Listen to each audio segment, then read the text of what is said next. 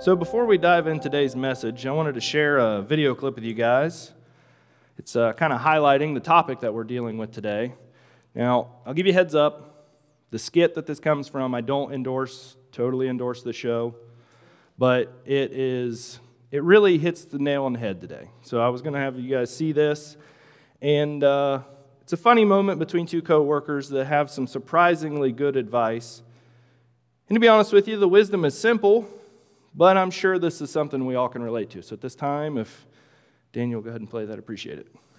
For those of you that are watching online and you couldn't see the clip because of copyright issues, the reason why some of us are stunned and some of us are laughing is because we just showed a clip where the character said, whenever I'm about to do something, I think, would an idiot do that? And if they would, I do not do that thing. Seems simple enough, right? If we made every decision in life based upon stopping and thinking about, if I make this decision and an idiot would do it, I shouldn't do that very thing. Seems simple. None of us would ever make a mistake, though, right? Yeah, that's where we're like, wait a minute. We've all been guilty of, at times, being an idiot. We've made decisions that were foolish. Maybe sharing this video this morning, you thought that was a foolish mistake. Well, Exhibit A. I told you we all make mistakes. There you go. But as you see in Scripture, Jesus also has a sense of humor. But like I said, imagine if it was just as simple as that. I was reading through the comments on the video, and it said that he literally summed up the entire book of Proverbs. It's true. If you study the book of Proverbs, you'll see that it challenges you to choose wisdom over foolishness. And that's what we're going to look at today. We're going to look at what it biblically means to be a fool. What is foolishness? And you'll find that all of us at times have fallen under one of these categories of what it means to be a fool. My goal is for us to obviously not live like fools. We need to not die a fool. And as I told you, we're going to be going back into the Old Testament, and one of the men that, I don't know how to describe it, he just, if there is a guy, if you look up the definition of foolishness in the Bible, or a fool, if we had a picture of King Saul, Israel's first king, he would be there. Every decision he made after his first victory was just one foolish decision after another. I mean, his life is just a snowball of tragedy of foolish decisions. And that's what we're going to look at today. So if you have your Bibles, turn to 1 Samuel chapter 13. We're going to look at that and read a few verses. Probably should have read it before we showed the video, but that's fine.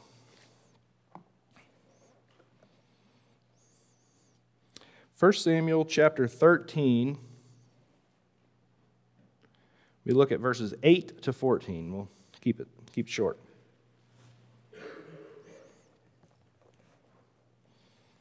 Here's some pages turned, and I warned you guys during announcements to look for 1 Samuel.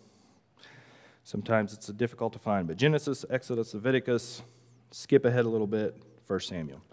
1 Samuel chapter 13, let's look at verse 8 down to verse 14. Verse 8 said this, Then he waited 7 days according to the time set by Samuel, but Samuel did not come to Gilgal, and the people were scattered from him. So Saul said, Bring me a burnt offering and peace offerings here to me. Foolish decision. And he offered the burnt offering. Now it happened as soon as he had finished presenting the burnt offering that Samuel came, and Saul went out to meet him that he might greet him. And Samuel said, What have you done? Saul said, When I saw that the people were scattered from me, and that you did not come within the days appointed, and that the Philistines gathered together at Michmash. You see what he's doing here? One excuse after another after another. He said, Then I said, The Philistines will now come down on me at Gilgal, and I have not made supplication to the Lord. Therefore I felt compelled and offered a burnt offering. In our key text, and Samuel said to Saul, You have done foolishly. You have done foolishly. Let's pray. Lord, I thank you for your word. Thank you for the opportunity to be here this morning. Lord, I pray that you help us as we study your word and cover the topic of what it means to be a fool, that you help us to change our ways.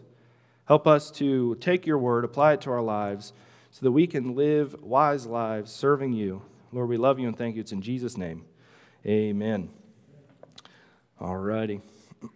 As I said, man, if it was just that simple, if we could just stop and evaluate every decision in life, but we know at times it's not that simple. Sometimes it's pretty complicated. Let me find my place here. 1 Samuel 13. See, I warned you guys in the announcements, and now I've switched back to the King James. Here we go.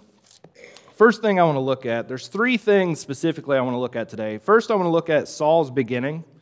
I want to talk about a guy who just had everything. We're going to look at that. Saul literally had it all.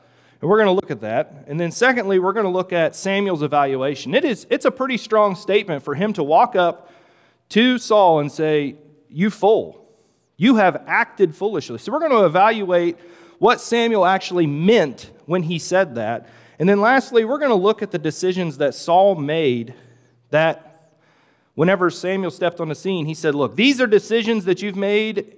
You're a fool." And we're going to look at how he got there, because usually there's some reasoning behind it. But first, I want to talk about Saul's promising start. If you're a student of the Word, or if you've been in Sunday school class, I think, Mr. Minton, you covered 1 Samuel for a while, didn't you? Yeah, and this is one of my favorite books. I love this book. If you don't know the theme of Samuel and Kings, it's all about leadership and things you can learn from leaders in that book. But anyways, if you're a student of the Word, you'll find that Saul's story starts in chapter 9.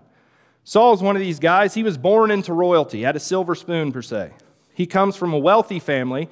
His dad was a mighty man of valor, which means he had all kinds of money. As a matter of fact, for anyone in those days to have donkeys, it meant that you were almost royalty. He came from a family, had all kinds of money. And on top of that, the Bible says that he was good looking. Now, why they complimented on that, I don't know. But the Bible literally says in 1 Samuel chapter 9, verse 2, that he was taller and more handsome than anyone else in Israel. It's safe to say that if he was good looking, that his parents had to be good looking, right? Good genetics. Pretty common sense there. This isn't just some contest that he won at a county fair for the cutest baby or homecoming queen at a local county. No, this guy was the most handsome in all of Israel. During that time, scholars estimate there are over 600,000 Israelites during this time. And of all 600,000, Saul was the tallest, the most handsome, came from a wealthy family. He had it all. And on top of that, he was considerate to people. You know, typically people like that, they be kind of snooty. They have everything. They treat other people as their dirt and beneath them. I grew up in West Virginia. I grew up in the dirt. So I totally understand that, what it's like for people to constantly look down on you because you don't have money or English is your third language. Amen, right? Some of you are confused. You'll get that later. English is my third language. Hillbilly is probably 1, 2, I don't know what to call it. But here's a man. Story starts out that his father had lost, I think it was 3 donkeys, and he goes out searching for him with one of his servants. 3 days they're out there, and he says, look, he tells his servant, he's like, maybe we should just go home. I don't want my dad to be constantly worrying about me. And the servant suggests, he goes, why don't we go talk to the seer? Now, if you're a man who's full of pride, you're not willing to take advice, you say, you know, I will tell you what to do. You're the servant. I am the father's son. I am going to lead this pack. But instead, he said, you know what, that's a good idea. He's considerate. He's kind to people. He's concerned about his parents. He's like, look, I don't want my dad to worry about me. Here is Saul's character. This is what his start was. He's humble. When he finally gets to Samuel, Samuel says, you're going to be the king. And he said, me? Me? He said, I am the least of everyone. He said, I'm the tribe of Benjamin. We're the smallest tribe of Israel. How am I of any importance? See the humility there? He's a humble guy. He had it all, the looks, the money, everything. And then on top of that, after he is told he's going to be king, he literally gets God's favor. The Bible says that God gave him a new heart, the ability to serve in the role that God had called him to. And Saul had it all. As a matter of fact, he demonstrated it in his first victory. 1 Samuel chapter 11, I love the story. You can turn over there if you want to. But Nahash is a bad dude.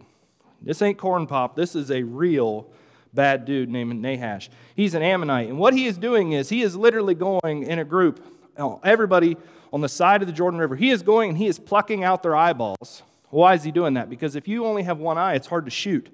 You can't fight in war with one eye. You can't be real good with a sword or shooting a bow. So he's doing that so the people aren't able to fight up and rebel against him. And I love the story. They come to a group named, Jabesh Gilead. And they said, hey, make a covenant with us. Jabesh does, because Nahash is saying, look, we're going to pluck your eyeball out. And this is what they said. They said, make a covenant with us that will serve you.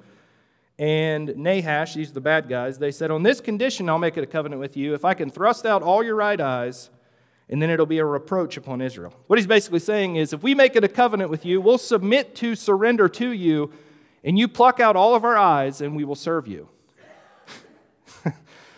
This is what they say. They're like, okay, we agree to that. And they said, just give us 7 days to think about it. 7 days, we're going to see if anybody is willing to defend us. And if we can't find anybody after 7 days, then we'll come to you and you can pluck out our eyeballs. It's in the story. It's in the Bible, people. Go check it out. It's a real thing. So what happens is Saul hears about this commotion going on. The Spirit of God fills him, and Saul goes and he delivers those in Jabesh Gilead. There's a victory there. Saul, who had it all, looks, money, prestige, everything you could think of. When you looked at Saul, you thought, man, I want to be like him when I grow up. And here he is now serving God as the king. He gets anointed king after that, and he just defeated an army. This dude is on the up and up. He is going strong. But you read his story, and you'll find that it's just a snowball effect after this first victory of one downfall, foolish mistake, one right after another. And you read a summarization of his life in 1 Chronicles chapter 10, 13, and 14. This is the verses I came across when I was doing my devotion. And this is what it says. So Saul died for his unfaithfulness which he had committed against the Lord, because he did not keep the word of the Lord, and also because he consulted a medium for guidance. But he did not inquire of the Lord. Therefore he killed him and turned the kingdom over to David, the son of Jesse. Wasn't planning on saying this, but I'll go ahead and say it. You study out Saul's name, and you'll find that the root of his name, that Hebrew word, literally means to inquire, to pray. Saul's name, literally, every time it is mentioned, every time he thinks of his own name, because he's a prideful guy, should have reminded him to stop and pray and ask God for help. But his entire life after his first victory was completely opposite of his name. He didn't live up to his name, up to his reputation. He didn't pray. And what ultimately cost him his life is whenever he went to the witch of Endor and completely violated God's word. And this was the final straw, the straw that broke the camel's back that cost him his life. What is the story about, man? He started out well, but he died like a fool. Or in the words of Dwight, he was an idiot. He died like an idiot. You're here this morning. You may have started well. You may have stumbled at times. You're not going to be perfect. But every one of our goals should be to finish well. To finish well. And if we don't, the Bible says that we will have died like a fool. I want to finish well. I remember a story back in high school. There's this guy. He's one of those guys. He's kind of like the guy who just gives it his all the time, 100% effort. Anybody know anybody like that? There's just people that just, no matter what they're doing, it's 100% effort all the time. They can be slightly annoying. Why are they annoying? Because they're challenging you, because we're being lazy. Man, I need to strive and work as hard as this guy. Well, there was this day, this guy's probably 6'3", 230 pounds, and for a 10th grader in high school, that's pretty big. And he's pretty muscular, so the goal that day was we're going to run a couple miles off campus and then run back to the high school. Well, we're all standing there, and as soon as everybody says go, this kid just takes off sprinting. Remind you, 6'3", 230 pounds, he's a lineman. And the rest of us guys, when I was skinny about 100 pounds ago, we looked at each other and we kind of giggled because we know it was going to happen. He ain't going to make it. About a quarter mile down the road, we lose sight of him because he's going around turns and stuff. And I mean, he's just a getting her, going. But after about a quarter mile, we catch up to him and pass him. What's he doing? He is huffing and puffing. And for the last mile and a half, he's walking and he comes in dead last. What happened? Well, he started well. Man, he didn't finish well. At least he finished the race, but man, he did not finish well. And maybe you're here this morning and you think, this is my victory. I've had a rough week. I've battled the world, the flesh, and the devil. I'm dealing with all these situations in my life you don't even understand. And for me to be here Sunday morning, this is a victory in my life. This means so much to me. You know, I'm glad you're here, and I'm thankful you're here. And if this is a victory for you this morning, you put all the circumstances aside to come here and worship God and learn from His Word, that's a great thing. But if you don't take what is said here this morning, apply it to your life throughout the week, you're not going to finish well. You're not going to finish well. At the end of the day, it's not how you start, it's how you finish. Saul, I'm telling you, had a promising start. There is no debating it. This guy had everything, but just 2 chapters later, he started the effect that just constantly downhill. As a matter of fact, it gets to the point where Saul himself, this is many chapters later, and we'll get there eventually, where he looks at David and he said, I have played the fool. He admits it. He himself, he's like, man, I have messed up. Well, let's look at Samuel's evaluation. We've looked at Saul's good start. Now I want to look at Samuel's evaluation. What does it mean to be a fool? I want to give you guys a story first. You guys remember back in 2002, probably one of the most famous speeches to ever exist. It's a real short one. But George Bush, in front of a crowd, said this in September of 2002. He said, there's an old saying in Tennessee. I can't do the George Bush voice. Sorry, I'll try it for you. He said, there's an old saying in Tennessee, I know it's in Texas, probably in Tennessee, that says, fool me once, shame on you. Fool me, well, you can't get fooled again. You guys remember that speech? He totally messed it up. Completely messed it up. It was a foolish mistake. Apparently he didn't read the teleprompter very well. But if you guys haven't heard that speech or seen it, go check it out. It's one of the best that a president has given in a while. The truth is, we all try our best to avoid foolish mistakes. And let's be honest. We've probably looked at somebody in their situation, the mistakes that they've made, and they say, you fool. My wife will jokingly say that from time to time, and I'm like, you need to calm down with that word. I'm telling you. But we say that at times. But what does it really mean to be a fool? I did some research, and I found that there are actually 4 Hebrew words that describe what a fool is. And there are also 4 Greek words that describe what a fool is. So you have 4 Hebrew words, 4 Greek words, and 1 English word, fool. And I studied it out and I found that these 4 Hebrew words and these 4 Greek words, they overlap perfectly. So instead of spending time studying 8 words, we're going to look at 4 because they overlap almost identically. And one of the first words that the Bible uses for fool is the word petty. I thought that was kind of ironic. And anahoitos. Not real good at pronouncing that. But what do these words mean? It's translated as fool. This word describes someone who is naive, inexperienced, someone who lacks maturity in their thinking or decision making. Kind of sounds like all of us teenagers at one point, or others as well who haven't grown up yet. Amen? Still no amen on that. Whew, okay. But this particular fool, the way the Bible describes it, it's not somebody who's malicious. They're not going out of their way to necessarily be wicked. It's just they don't have the experience to understand and have the discernment to make the right decision. You ever been there? You've been in a tough situation like, man, I don't know which direction to take. God, I need your help. I need the discernment. This is what the Bible's talking about. Proverbs chapter 1, verse 22 said, how long will you simple ones, petty, will you love simplicity? In the New Testament, Paul uses this word when he says, oh, foolish Galatians, who have bewitched you? This is a kind of fool who, like someone who keeps making the same mistakes simply because they don't know any better. But there's a potential for growth if they're willing to study it out and learn from their mistakes. So not that bad. But then the next way the Bible describes a fool is someone who acts impulsively, emotionally, recklessly, without considering the consequences of their actions. The word is evil in Aphron, not Ephron for Zac Efron, but Aphron. This is what it describes, someone who is impulsive. The Bible teaches that this fool operates in pride. They're convinced that their way is right, even when evidence points otherwise, and they refuse advice or correction because they trust in their own understanding. What happens? This reckless behavior often leads to disaster. Why? Because they're just unwilling to reason. You try and talk to them. You try to explain, hey, you are heading for destruction. This is not going to end well. If you say this to your wife, you say this to your husband, you know what's going to happen because of it, but yet we say it and we do it anyways. The Bible says this is what it means to be a fool. Proverbs 12:15 says, the way of a fool is right in his own eyes.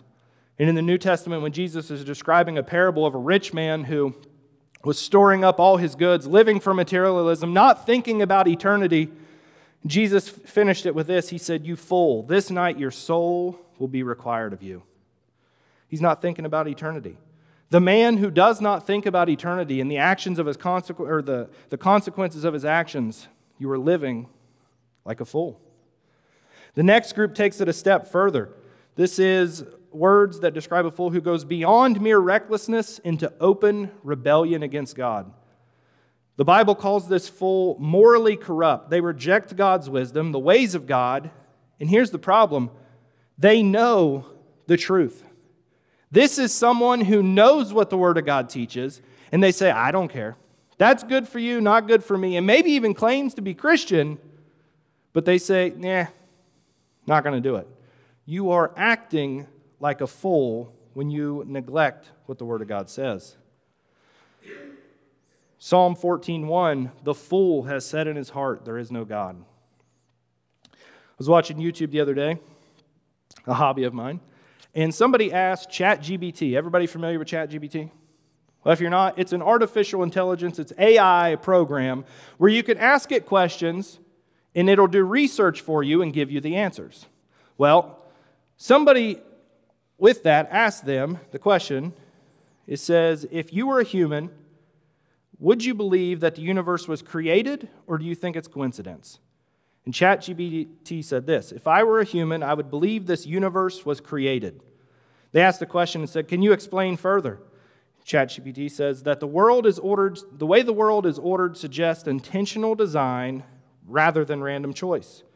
The existence of moral values, consciousness, and the origins in the universe itself seems to point towards a purposeful creator rather than a mere coincidence. Computer software. Do you know what that says according to Scripture?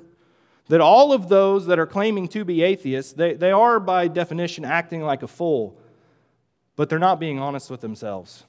Because according to Scripture, everybody knows there is a God.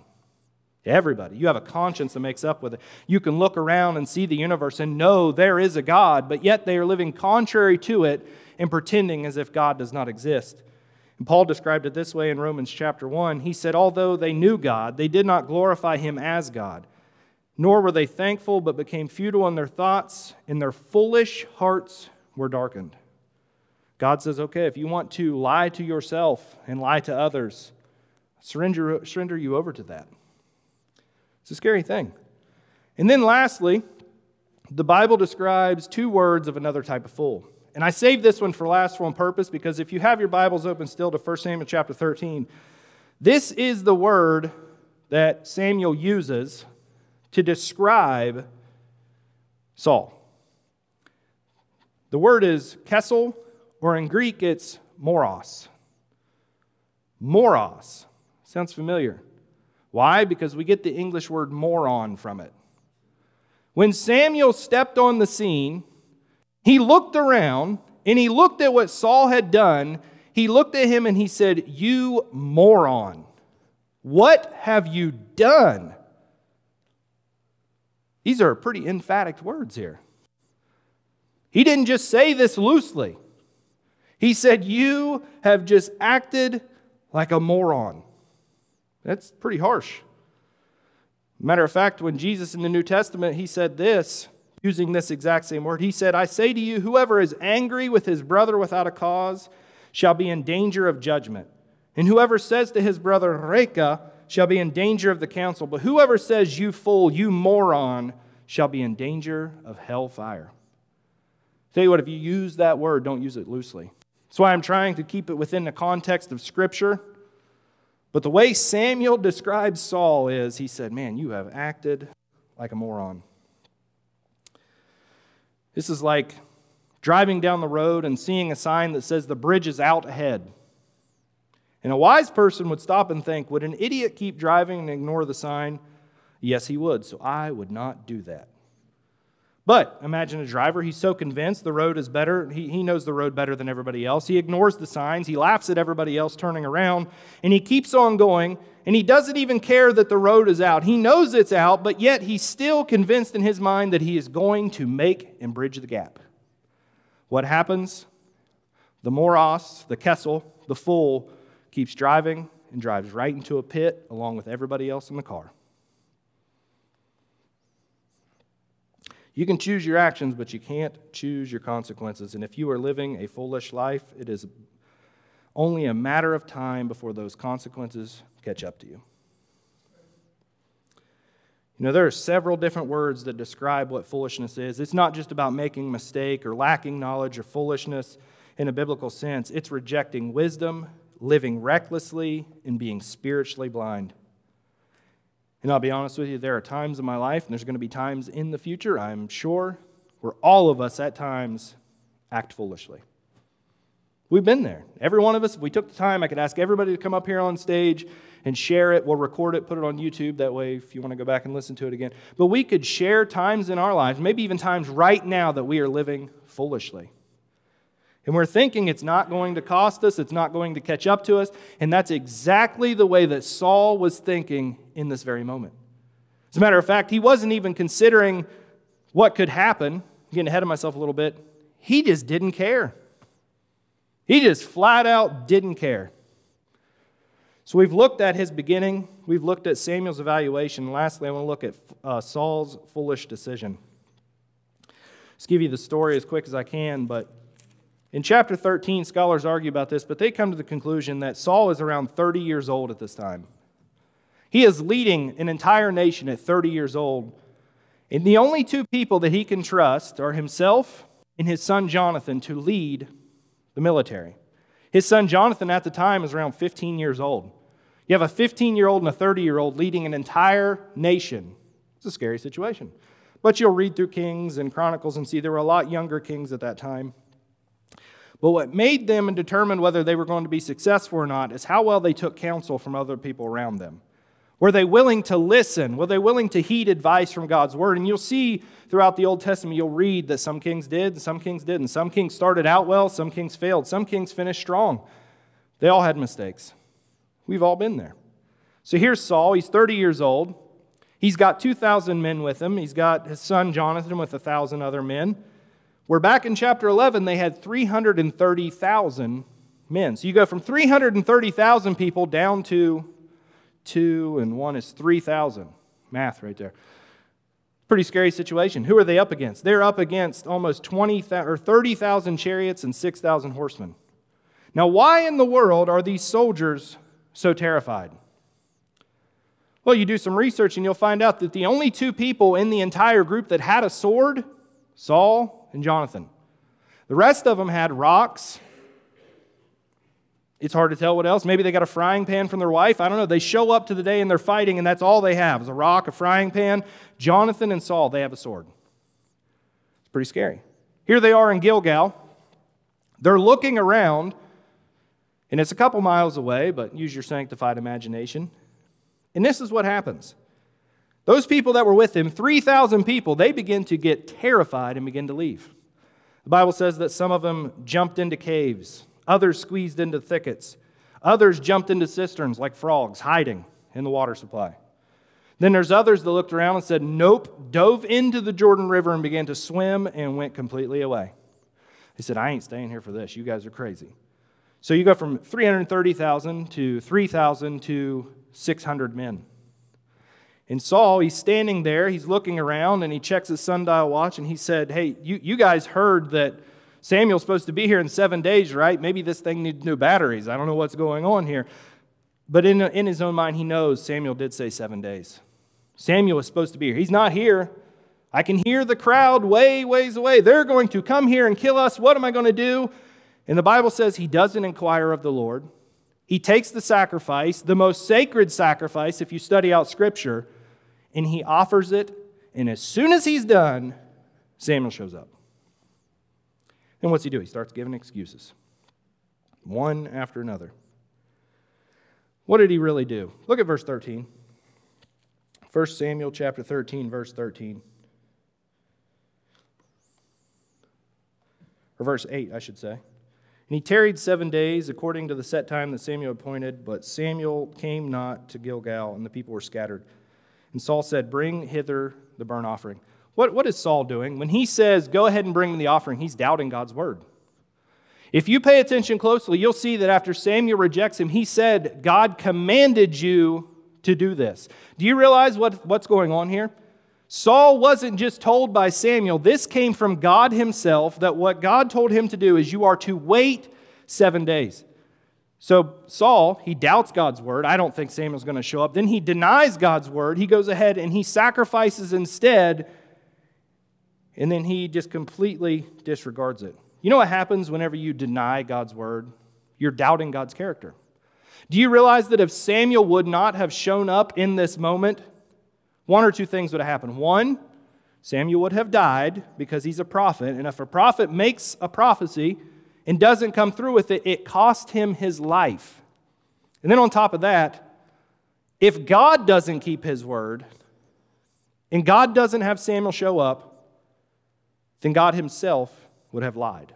And every one of us in here would be wasting our times focusing, trying to be like Christ, because if God would have lied and not shown up, God would have sinned. Well, that's impossible. He's not being logical. He's being emotional. He's not looking at it in the right way. He denies God's word. And then, look at it says in verse 10, or verse 12, he said, the Philistines will come down now to Gilgal. I have not made supplication to the Lord. I forced myself, therefore, and offered a burnt offering. What's he doing there? He thinks that he can invoke God's favor by completely living contrary to what God said. Do you realize there are people day in and day out that believe that if they want to be blessed by God, the way to go about it is by living their own way, according to however they want to feel, but I'm going to show up on Sunday morning and God's going to bless me. You can't just live God's way for 2 hours on a Sunday and expect God to bless you the rest of the week by living in sin and doing whatever you want to do. You're lying to yourself and you're lying to God, and you're being a terrible testimony to your family and everybody else in the community. What's the Bible say? You're living like a fool. And you can laugh at it, you can mock it, you can disregard it, but you're never going to prove it wrong. Never. He substituted religion for a relationship. If you are here this morning and the only thing you know is religion, I would challenge you, get rid of that junk. Forget that. It's not going to do you any good. You say, well, I've been baptized. That's fine. You can stand before God, tell him you were baptized. That's not what's going to get you into heaven.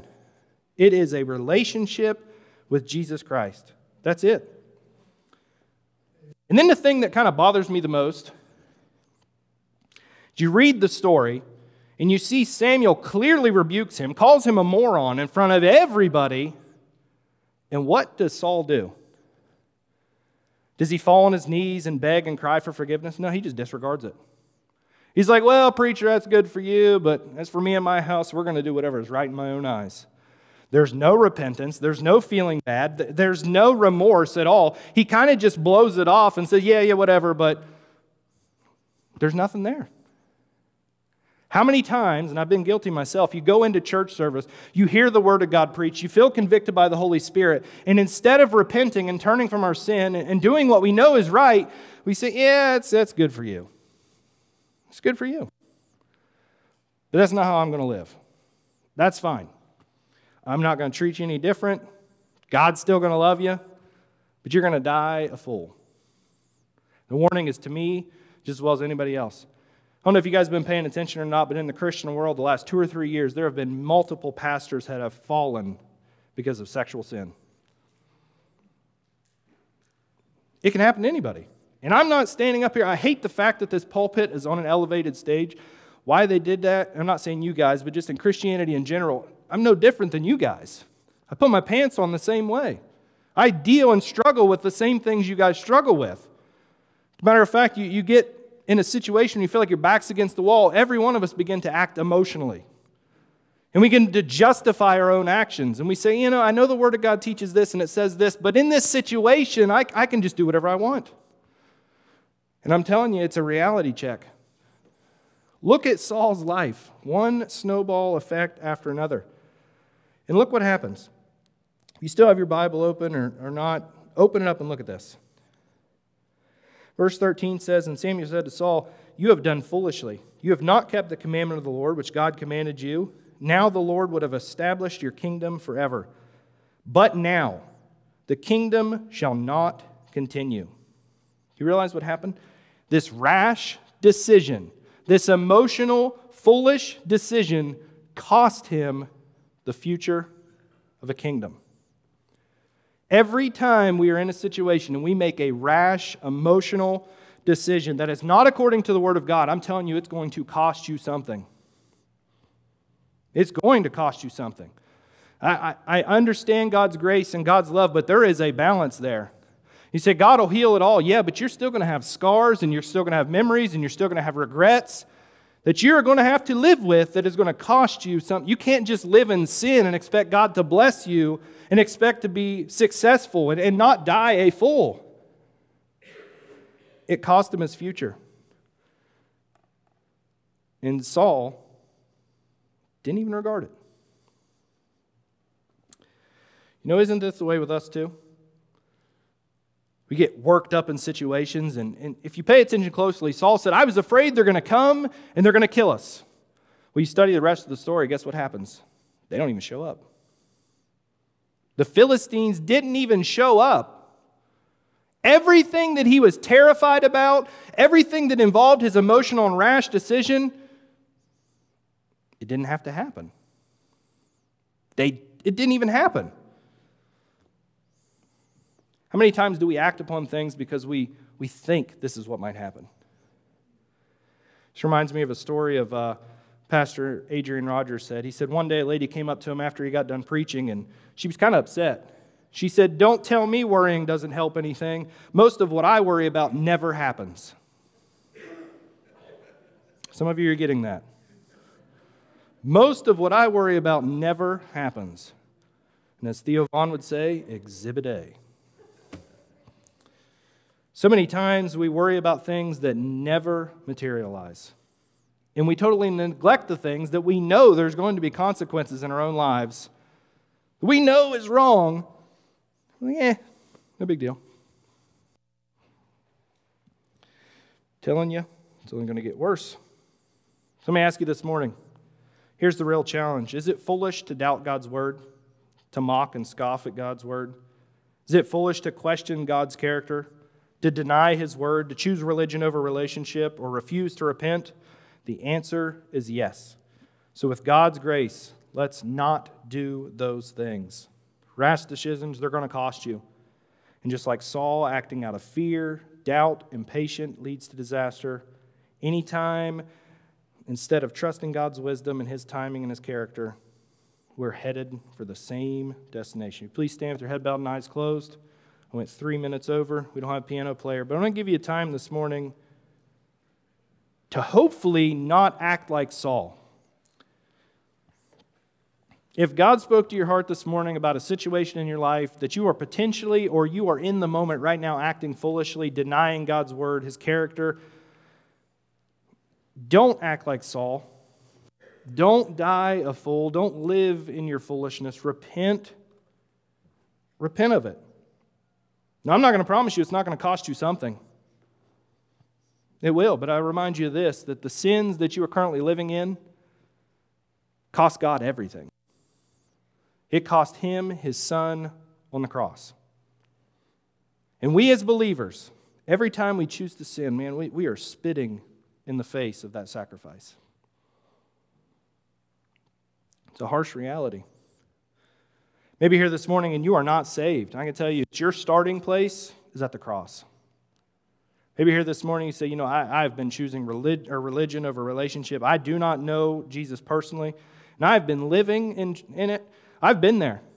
For years, I heard preaching, sermon after sermon, message after message about the judgment of God, the grace of God, the love of God, the gospel, all of these things, and I chose to reject it going out into the world knowing that I was facing a judgment. Maybe that's you here this morning. You know the truth. You can grow up in church, spend your entire life in church, but if you never put your faith and trust in Christ, you will die and be separated from God for all eternity. What separated Saul and David? The Bible says that David was a man after God's own heart. What characterizes you this morning? Are you a man or woman after God's own heart? What does that mean? That means you think God's thoughts after him. You strive to live according to him.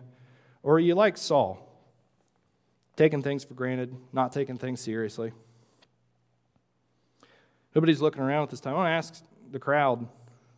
No one's looking around, not going to embarrass you. We're Baptists, we're not Methodists, so I'm not going to call you out and drag you up front. I want to ask you a question. Do you know you're saved? Is there anybody here this morning who said, you know what, if I was to die right now and stand before God, I do not know 100% that I am saved. I'm not going to call you out, I'm not going to embarrass you. If you would please slip up your hand, I'll pray for you. Appreciate that. Anybody else? You want to do business with God? I challenge you, don't take this as another opportunity to lie to yourself and to lie to God again. Do you know for sure? If you're here this morning, you say, you know, I know that I'm saved. I know I've put my faith and trust in Christ. I know that if I was to die right now, that I will be in the presence of the Lord. If that's you here this morning, will you raise your hand? That you have 100% surety that you know. And we can know. The Bible teaches that we can know that we know that we know. I'm thankful for that. Maybe you're here this morning and this message hits you the way that hit me as I was studying it. Man, sometimes we make foolish decisions. We can be thankful for the grace of God. I challenge you this morning, if that's you, ask God to forgive you. He loves you. You say this message came across with a strong tone and it didn't sound sincere. I'm sorry. But I can promise you this, regardless of how I sounded, how I communicated, that God loves you so much that he sent his son to die on the cross for you.